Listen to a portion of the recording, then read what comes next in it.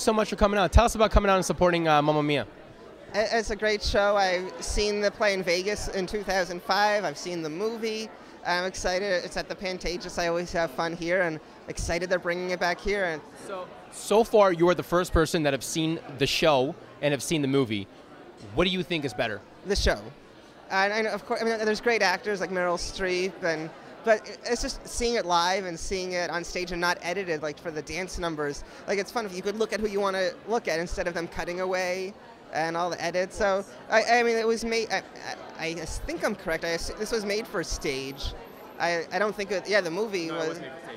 Yeah, so, I mean, this is where it's supposed to be. The movie's fun, and I even enjoyed Pierce Brosnan's rendition of SOS. I mean, the reviews were brutal, and he had fun with it, and I enjoyed it. And it's all subjective at the end of the day. Yeah, I mean, yeah, you wouldn't look at him and be, oh, wow, he's a great singer. He's not going to do concerts, but he's a good actor, and I thought he did a fine job. Now, let's talk about a good actor doing a fine job on GLEE. How are you? How's that going? It's fun. I haven't done as many episodes this season. They have so many characters, so I've only done 2 this season. And I always, whenever they call and be like, hey, Josh, can you do an episode? I'm excited. I love getting that phone call.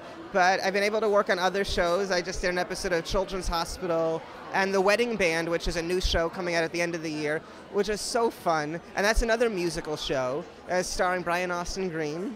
So if you were invited to audition for American Idol, what song would you choose? I Will Survive. Can you give us a little rendition? No, maybe if I audition next year, you'll get to hear it. Are you thinking about it?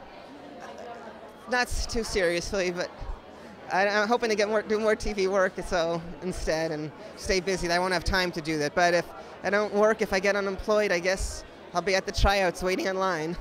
Why not? I think you should go for it. I'm rooting for you, Josh. Well, thank you. Maybe I'll do it. And I mean, I live here, so when they say you're going to Hollywood, it's like, okay, okay, cool.